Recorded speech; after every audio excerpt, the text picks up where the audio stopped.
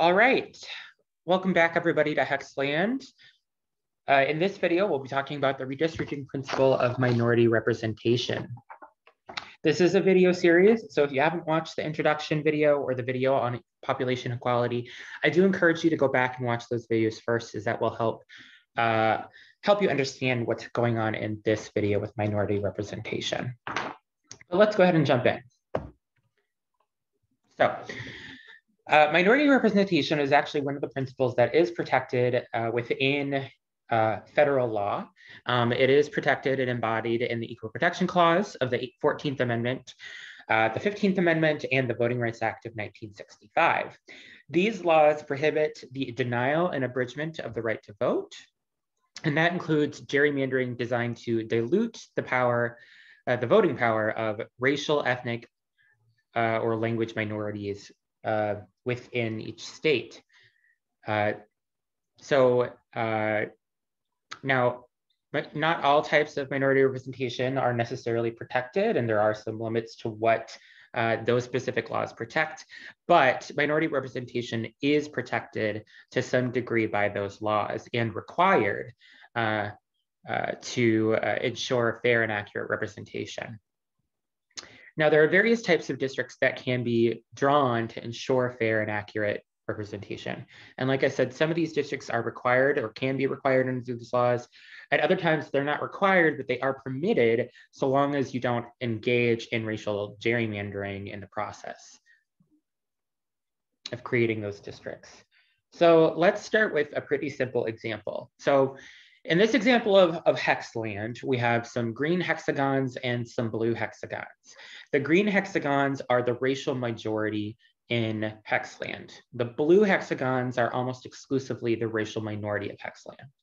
And we're going to take this map and split it into 6 districts, with each district being 6 hexagons. But we need to ensure that we're not diluting the voting power of the racial minority. So let me show you what that would look like if we're going to draw a map that would actually dilute the power. So we've created districts here where the racial minority is not a majority of any single district, despite it being a fairly, a decent size of actual Hexland or a population of Hexland. It's not a majority of any district in Hexland with this map. This map is actually an example of cracking. And cracking is a type of gerrymandering where, for example, a racial minority group is cracked apart so they can't achieve sufficient power to elect the candidate of their choice in any district. So this would be an example where we've actually diluted their power. And this is the type of thing that you want to avoid if you're trying to make fair and accurate maps. This would be the perfect example of racial gerrymandering that would be unconstitutional or illegal under the Voting Rights Act. So this is what we're trying to avoid. Now, here's an example that does provide some representation.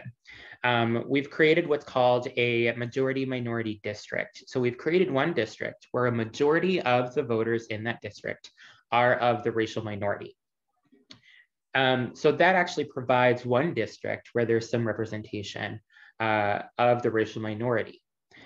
And sometimes you do have to create a majority-minority district in order to avoid a violation of the Voting Rights Act. However, in this example, we've actually packed the racial minority into a single district as much as possible. And by packing these voters into a single district, we've actually reduced their voting power. The racial minority can only elect a candidate of their preference in one district, that district that's entirely blue there. But it may be possible to ensure more accurate representation. And so we'll show that on the next slide. But packing is another form of racial gerrymandering. And it depends on whether or not, what the population size is of the group and how compact the racial group itself is. But in this example, we've packed them into a single district and actually diluted their power, because you can actually draw 2 districts where they have a majority and they can get accurate representation in 2 districts. So this is an example of that. We have 2 districts where the blue hexagons make up a majority of both of those districts. we haven't packed all the minority voters into a single district. So they are able to elect candidates in 2 districts rather than just the one. This provides greater representation among the districts for the racial minority voters. And by drawing this district, we have not diluted their power by reducing them to only 1 or 0 districts of representation. So now we're going to get into a little bit more complicated scenario. So you may have situations where a racial minority is so small that you actually don't have the ability to give them a majority of any district, or you might have various racial minorities that are small, but they're different racial minorities. So in this map I've actually reduced the number of racial minority voters, the number of census blocks, and I've also increased the number of minority groups. So again, in this version of Hexland, the light green hexagons are the racial majority of Hexland. The blue hexagons are 1 racial minority, and the yellow hexagons are a 2nd racial minority. In this version of Hexland, we also have a dark green hexagon, and that hexagon is made up of members of the racial majority who are allies to and politically adhesive with the racial minorities. So for example, if a racial minority, one of the racial minorities, propped up a candidate from one of their communities and lifted up one of those candidates, voters from the dark hexagon would be interested in that candidate and might vote for them. So in the left district there that I've circled here in red, it has a couple of the blue racial minority districts, some of the yellow racial minority districts, and a couple of light green hexagons. But no racial minority on its own would be able to create a majority district. However, if those 2 racial minorities are politically cohesive, they can act together to support a candidate they support that can defeat the candidate supported by a racial majority. This is known as a coalition district because the 2 racial minorities are acting in coalition to support a candidate together. In this manner, the district is able to still provide some opportunity for representation if the racial minority groups are able to work together and collaborate and support the same candidate.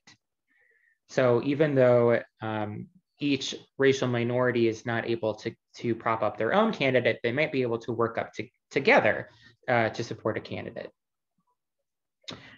Now on the other side, we've got, on this right-sided district, we've got a district that has 3 blue hexagons, 2 light green hexagons, and a dark green hexagon.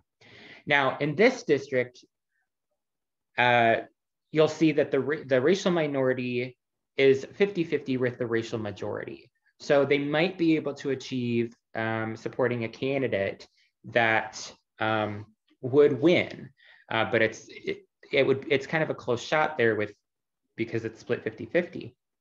But because this district includes the green hexagon voters, who despite being a part of the racial majority, are allies and might support the candidate supported by the racial minority, those dark green voters cross over the racial boundaries to vote for the racial minority's preferred candidate.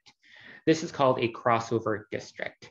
So here you have the 3 racial minority hexagons and the dark green racial majority hexagon that crosses over to support the racial minority community's preferred candidate. And in that way, the racial minority is able to support a candidate that would win an election in that district. So even though the racial minorities are smaller and more various, there are 2 different districts here that allow for some representation of the minority groups.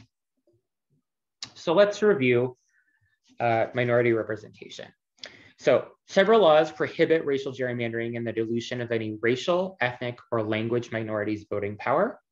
And the shape of the district and who is included or excluded from each district can dilute a minority's power. So remember, you might crack apart the minority, you might try to pack it into a single district, and those are some of the things that you need to watch out for. The district shape also and composition of those districts can also ensure minorities receive fair representation. So we saw a couple of examples where we were able to ensure that the racial minority achieved some fair representation because it wasn't cracked apart, nor was it packed into a single district. And we also saw a couple of different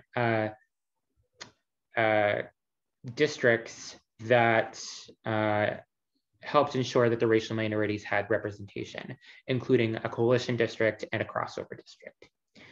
Now, and the biggest thing I want to make sure people understand is that minority representation is not as simple as simply packing all the minority voters into a single district, because that can actually dilute their power rather than uplift it.